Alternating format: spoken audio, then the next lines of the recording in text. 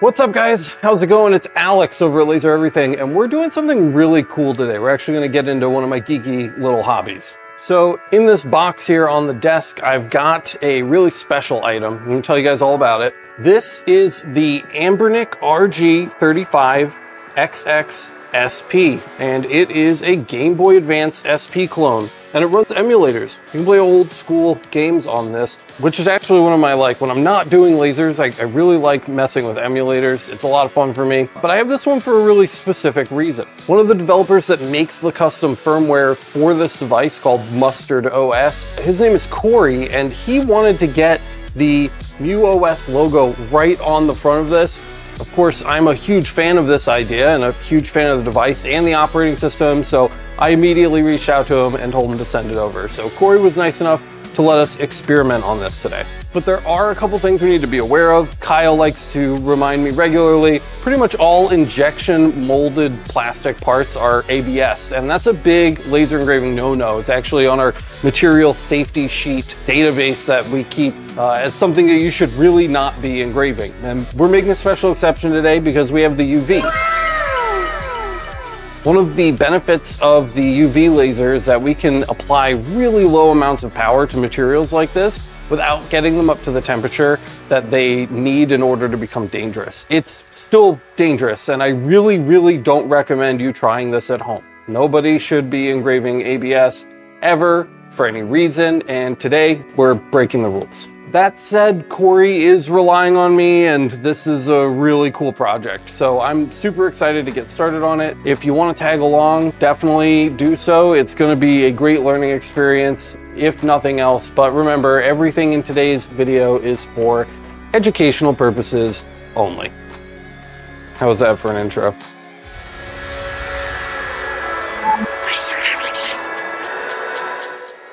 So here's the box Corey sent over, guys, and before we get too into getting the design all set up and getting Lightburn set up to actually mark this, we need to just take some measurements really quick. So I figured I'd do that here since it's pretty easy. It's a nice small device, which means we'll be able to use our 110 lens, which is great news. Always the smaller the lens, the better the result for just about everything. And that looks like a nice 84 millimeters right on the dot. You can see that there, solid 84, and then let's just get this top measurement here. And this is gonna be really simple to build in Lightburn, guys. It's just a straight up box. There's not a lot of user error that's going to take place while we are marking this today. Pretty much dead simple. And it looks like we're getting a 72 millimeter height on this bad boy, and that's perfect. There's not a ton of room to engrave on the back of this. It's just riddled with screws and the Anbernic information that they print on there, but we've got plenty of space on that front cover, and I think we're gonna be able to do something nice for Corey today. So with those measurements taken, let's head over and draw something up with the files we sent over. All right, guys, we're at the desk and we have a specific request for this project. So we're gonna have to do a little bit of Illustrator prep before we get started. So we're gonna go ahead and get Illustrator open. It's in our Adobe folder, and I will walk you guys through what the customer wants. You'll get a little mini artwork tutorial out of today's episode too. We're just preparing a vector, so we'll just start a new file. This is pretty easy to set up. I'm going to do my normal 5x3. We'll hit create, and we're going to size everything right here in Illustrator, so we don't need to worry about it once we get into Lightburn. To get started, I am going to move this off of the white artboard because I can make it difficult to see what we're actually sending to Lightburn. Here we can see this is filled. I don't particularly like that, so just shift clicking up here in our fill box and clicking none. We'll get rid of that. And we've got our square outline here, but we need to make sure it's the right size. Even though my Illustrator file is in inches, we can type metric into this. So if you recall, we had 84 millimeters wide by 72 millimeters tall. And there is our workspace. And again, the operating system is called MuOS, or MuOS for short. They were kind enough to send over an SVG, so we're not going to have to do a lot of work as far as getting their logo in there. That one I'm just going to open up and drag over. And once this is in, we can again shift click on the fill here, and we're just going to select black. We'll resize this to get it to fit in the space here. That looks about right. We'll come back in and tweak this in a second, but there is a second asset that we need to prepare. Corey wants Mustard OS inside of the classic Nintendo oval here. So we're going to steal the oval just so that we're getting the right shape. And then I've actually found a pretty cool font in order to get the custom text in there. It's called RO Sprite Do Semi-Bold Beta, which is pretty crazy. But if you type Nintendo into fontspace.com, it'll come right up. And this font should do really nicely. He wants something nostalgic, so I think this will fit the bill. From here, we can just trace the Nintendo image, expand, right-click, ungroup. We're going to deselect the whole thing and grab some of the white, select same fill color. You guys have seen me do this many times. We're just going to hit the delete key on the keyboard to get rid of that white. And then any offending recognizable trademark, that's going to go away. And we're going to grab our text tool here and just create a new text item. We're going to type Mustard OS and we'll select that. And we're just going to find that new font. So that was called RO Sprite. There it is. Excellent. We're just going to resize this so it fits well inside of our oval. And that's pretty cool. I think that's the look he's going for. I'm pretty happy with how that looks, actually, without having to do much to it, if anything. We'll come to Object, Expand, OK. Just going to group that text together. We'll select both and center it. And this is our new asset. So we'll shrink this down, and we just want to get these to look nice together. Remember, this is going on the lid of that game system, so we don't want it to be too crowded. Typically, when you see this kind of logo style on a classic Nintendo device, it's pretty small. It's not like a giant thing. It's more subtle. So I think, and right up at the front here should be really good. Let's make sure this is all centered up.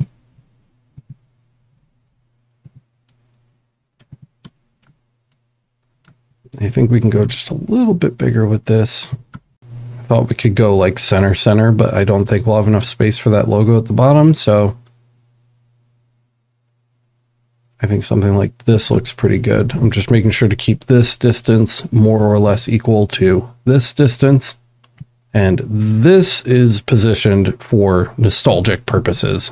So with that done, I've got our little proof here, and I'm actually going to just screenshot this and send it to Corey real quick to make sure that he's happy with it before we permanently mark his device. Okay guys, we're back, and here is Corey's response. Looks amazing, absolutely perfect. So we've nailed it digitally, now we just need to nail it on the UV on the first try without knowing what settings we're going to use. So I think we can pull it off, but we know the artwork is at least good. We're starting from a positive place. So with that, we're going to do File, Save As. And I'm going to go ahead and just save this to the desktop. And I'm so used to doing Illustrator version 8 for EasyCAD, but we don't have to do that. We're using Lightburn today. Illustrator 2020 is fine. Let's hit save. We can close all of this down. And from here, it's just a matter of dropping this AI file into Drive and opening it over on the laser computer. So we're going to go do that next, and I will see you guys at the laser. All right, guys, Corey literally just got this. So when we're marking it, we are just putting down a little bit of felt because we want to protect it. It's literally brand new, and we don't want to leave any marks on this that we aren't intending to. But here we are on the UV laser from Mactron. It's a 5-watt UV, and we're using the 110 lens today. But before we get started with marking it, we do have a couple things we need to take care of inside of Lightburn. Okay guys, we are at the little mobile laser marking station here. I'm gonna launch Lightburn. Let's just do a quick version check because I was out of date in the office. And we are up to date here. Let's make sure we select our UV laser before we get started. We're using the 110 lens. And we're gonna come up here to the top left corner and import a file. All right, we're just going to navigate to the desktop, and we've got our Mustard OS AI file that we just made right here. We're going to hit open, and as you can see, we're having a little bit of an issue. That's just because our outline is a solid fill color from the last time we were using it. Let's go ahead and set that to line. In fact, if Kyle was here, he'd probably be yelling at me that I'm not setting it to a tool path. So we'll go ahead and set that to a tool path. There we go. Next, we're going to grab our artwork. I like to use blue for fill, so I'm going to set that to blue. You can see it's already set to fill. And I guess the next thing we should do here, guys, is line this sucker up. So for now, I'm going to go ahead and set our artwork output to off. And we've got our toolpath here, so we can go ahead and frame this up and take a look at what this is going to look like. Except we're not going to do that because I didn't turn the UV laser on. We're disconnected, as we can see right here. So let's go ahead and get that powered on. Simple fix, guys. The laser is ready, and now we can frame. Remember, guys, an important part of the framing process is making sure that you're in focus. So if we move this under the lens here and we test it really quick, you can see not even close. So we're just going to make a quick adjustment. If we're not in focus, whatever we frame onto our projection area is not going to be the right size, and that'll be a problem. So let's get that fixed. And with a little editing magic, our focus is now spot on. We are perfectly focused with the lens there. That looks really good. So now we can trust our frame. So here in the frame menu, guys, we're just going to do contour. We only want the outermost stuff. You can also check outside shapes only. All that really matters is that our measurements that we took earlier, that box lines up with the game system, and that's going to be pretty easy to tell. So now that we're in focus, we can go ahead and just move the system underneath the light there, and it is a little bit dim, so I'm probably going to turn the studio lights off just so that you guys can get a better view of this as we're lining it up. I've never been able to use this before, and I'm so excited about it. So literally all the lights in the studio are out right now. Luckily we have infrared on the broadcast cameras, but I've got the R6 here, and I want to show you guys what it looks like when I'm looking at it. The UV is not only difficult to see, but we're also shining it at a silver piece of plastic. It's really reflective, so make sure that you're using eye safety.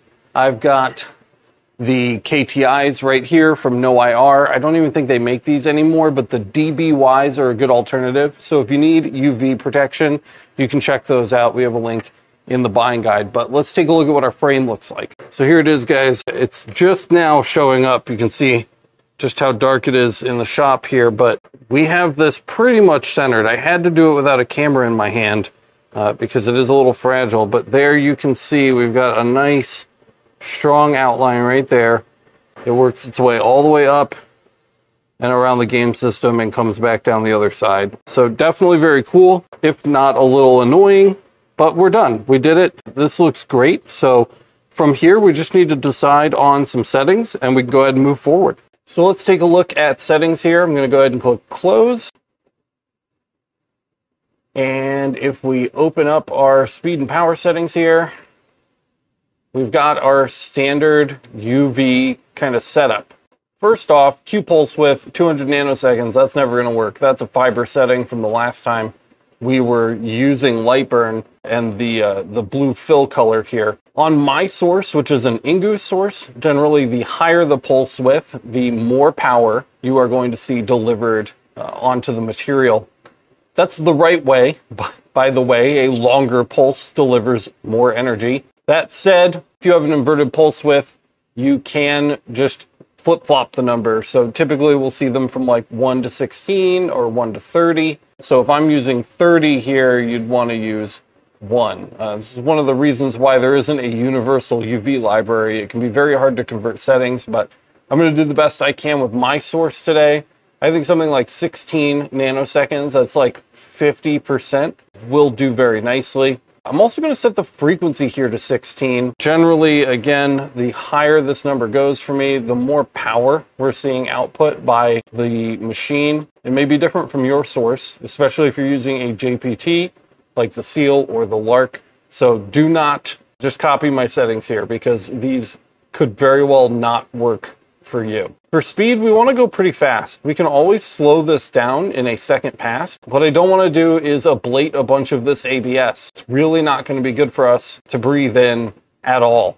We just want to barely mark the surface. I think I'm going to start this at around 1,000. Again, it may not be the right setting, but we can always reduce our speed for a second pass. We do only have one shot at this, and I don't want to take any risks. So we're going to start at 1,000 millimeters a second here. As for line interval, we know with the UV we get about 1,000 DPI. Something like 0.025 should be great for this project. And I am a crosshatch guy. I just am. So we're going to use a scan angle of 45 with a bidirectional fill and the crosshatch turned on. I'm going to turn flood fill off for this project because it can be a little unpredictable. Of course, it is useful in a lot of different situations, but when we only, again, have one shot at something, I'm trying to remove variables here, and flood fill adds quite a few of them. We also want to pay attention to how we're going to fill our shapes. Fill all shapes at once, groups together, or shapes individually. We're trying to keep heat at a minimum, especially because we are marking ABS. We want things to stay as cool as possible during this process, and fill all shapes at once is going to help us do that.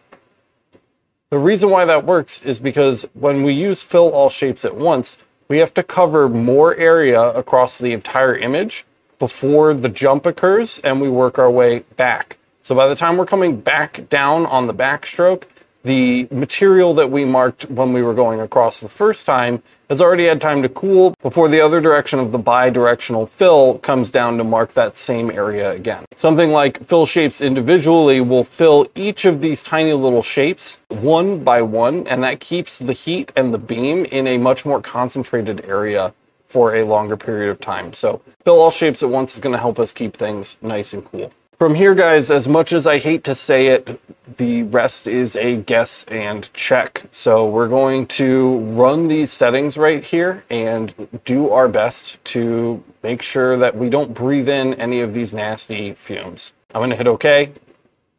We're going to turn output for our graphic back on, and we'll go ahead and frame it up one more time just to make sure we like what we're seeing. There's a couple things we want to make sure we do when we're marking ABS. And again, I don't condone marking ABS. This is a naughty thing that we're doing right now. If you're going to do it, the UV is the laser for the job. Yes, the UV can do it. You have to keep things as cool as possible. As a precaution, I'm using my 3M respirator with fresh filters. We're also going to make sure that our exhaust is extremely close to the object that we are marking. And we're going to make sure that we don't have any other open ends down the line that could be blowing that exhaust back into the room. You have to be really careful with this stuff, guys. Again, I'll leave a link in the description so you can read more about what ABS gives off in a potentially dangerous situation. Right now, there are definitely people in the comments talking about how I am being oversensitive and that it's not that big of a deal and you only are in danger if X or if Y. Doesn't really matter to me, guys. I'd rather be safe than sorry, so we're taking every precaution. And if you do attempt this, which I don't recommend, I suggest you take every precaution as well.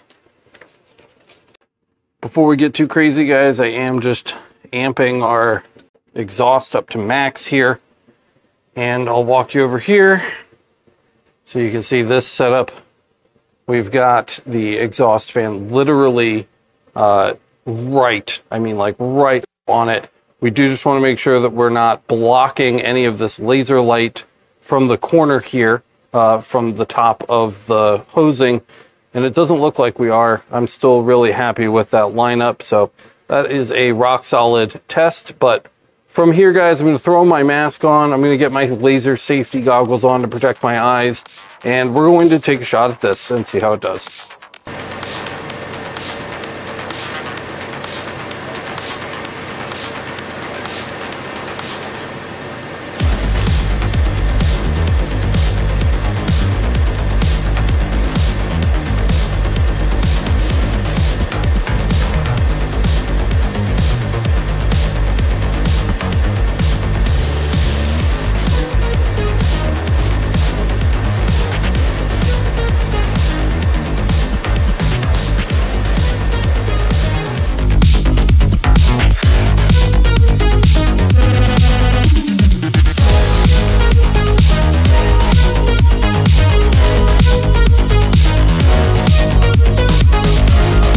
I definitely think that ablated, but we're not going to know until we get the lights back on and check it out.